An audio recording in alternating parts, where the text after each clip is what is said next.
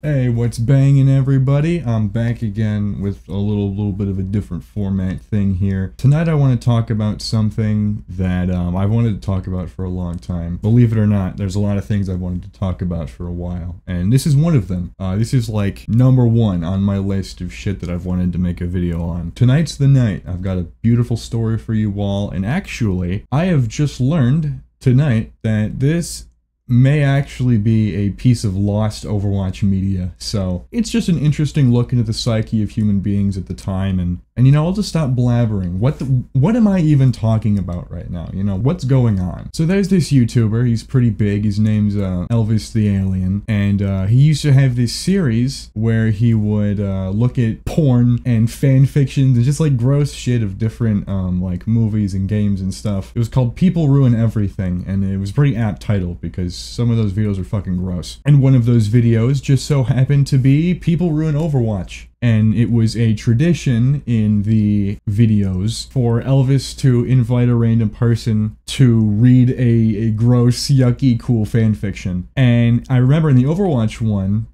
he had Bionic Pig do it. And it was less the performance that struck me. Not that there was anything wrong with it. It was a fantastic performance, but the story itself really stuck out to me, and I want to read it to you all because it is officially a piece of lost media, I think. I'm not 100% sure, and I really don't feel like fact-checking, so if it's not, here's just another cool avenue to find it, I guess. So what is it? It's a fanfiction of Junkrat and Roadhog called A Fiery Love. It's a very graphic little fan fiction, and to my knowledge, it has been completely expunged off of the internet. I'm sure it's somewhere, but I've looked for it throughout the years and I haven't been able to find it. And fun thing, that People Ruin Overwatch video is gone as well, to my knowledge, unless someone else has re-uploaded it. Yeah, I guess it's just not a series that Elvis was proud of, and that's fine. I really enjoyed it, and it's now inspired me to make this little video here about just an excellent little piece of Overwatch history, you know, because I love this game and I love this fan fiction. It might be my favorite fan fiction on the entire internet. Not that I really know many, but if I had to pick one that I've read, I think this would be #1.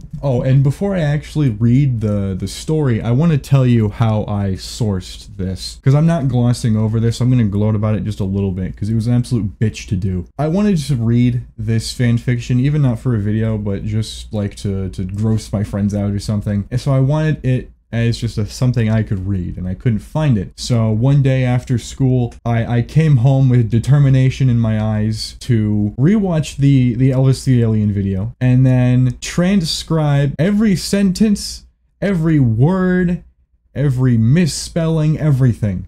I wanted to get the true experience, and I wrote it down in a little text document on my phone, and I've had it for a couple of years now, and I feel like now is the time for me to share what I've been keeping from the world. Now, I don't have two phones, so the way I'm going to be reading this to you guys is through my drawing display, and this is very small, so whoops. I just don't see this going very well, but I'm still gonna try it. I'm thinking like I like this little candle right here. I think that would be kind of cool. Like set the mood a little bit.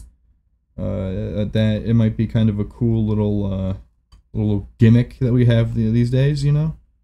Because every video's got to have gimmicks. You know. Fuck. Anyways, ladies and gentlemen, get some hot cocoa, get some popcorn, and buckle up because we're in for a doozy. This is A Fiery Love, Junkrat x Roadhog fanfiction.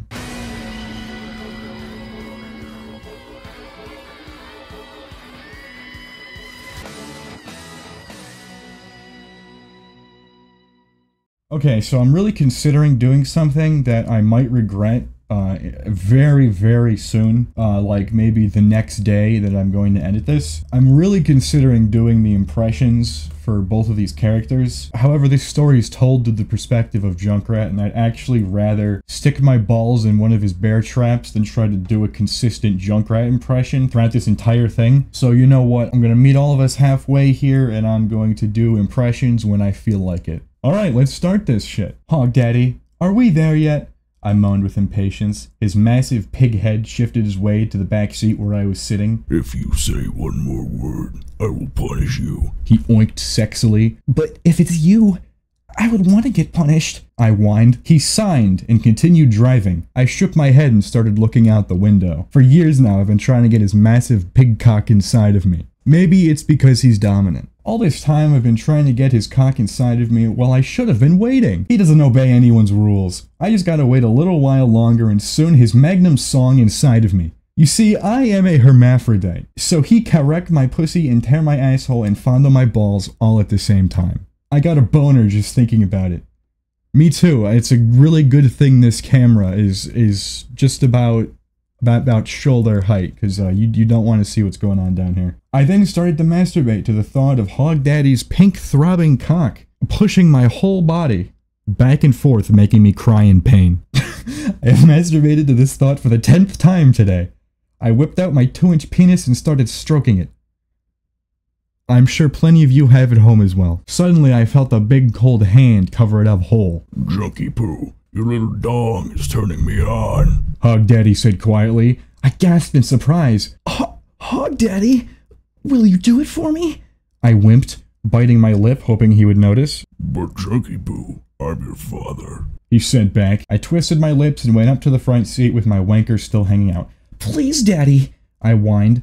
He sighed and took a turn into our house. Why are we going home? I questioned. He turned his head toward me. There is a fucking fly in here and it is really bothering me. He turned his head toward me.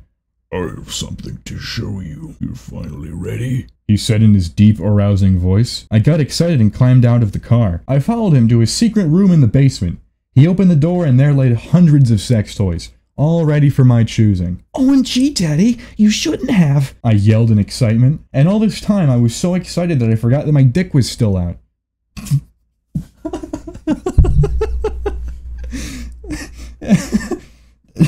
Daddy stared at my cock and grabbed the handcuffs from the corner of the room. Lay on the bed face down, he said in a low growl. I suddenly looked at his pants and saw his 10-inch penis standing straight up in his pants. I licked my lips and did as he commanded. As I lay face first on the bed, he lifted me ass, putting me in a position where he can see everything. He handcuffed my hands to the frame, and I have to switch the page, hold on, and started to pull my pants down. I could feel his cold, clammy pig hands in my cheeks. I moaned at the touch. You like that? He chucked. I like everything you do, Daddy, I half moaned. He chuckled and slapped my ass with a whip. I yelped in pain. More.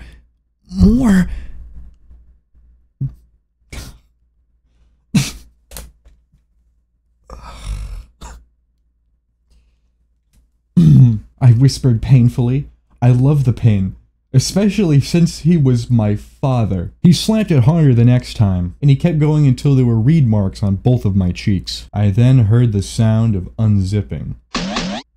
It's time, I thought. I felt the top of his hook play around with my anus. I moaned quietly. He used this as a sign. He then started to put his thick dick inside of me. With every second, he ripped my asshole, making me moan louder than the screams of burning Jews. Yes, Daddy! Put all of your throbbing cock in! I yelled. He then used this as a sign and suddenly stuffed all 10 inches of his hot cock penis inside of me. I moaned loudly with pleasure. He went faster and faster, making my whole body shake. And with each push, I yelled, Harder, Hog Daddy! You like that, son? He said between breaths. I moaned, showing him that I loved it. He suddenly started fondling my balls. I couldn't say anything but a sound. I wanted him to never stop. As he was fondling my balls, he felt around and felt my vagina. Junkie, you're a hermie, he said in surprise. He lifted his throbbing cock out of my asshole, making it open and close rapidly. Sorry, Daddy, I thought maybe...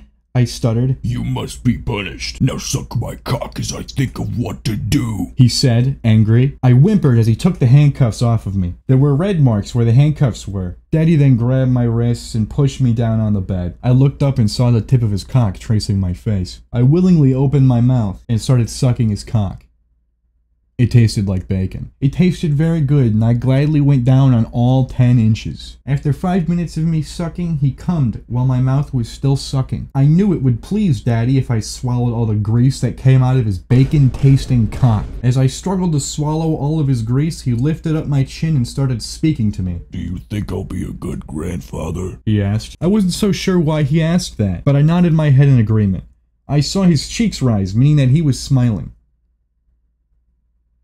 He pushed me over and whipped my ass into place. He He felt around and started to finger my vagina. Suddenly, I knew what he meant. You don't mean... I asked. Shut up and let me fuck you. He yelled. I then felt his massive cock search around my pussy, finally finding the right hole. He slowly fit his fried bacon into my 16-year-old pussy.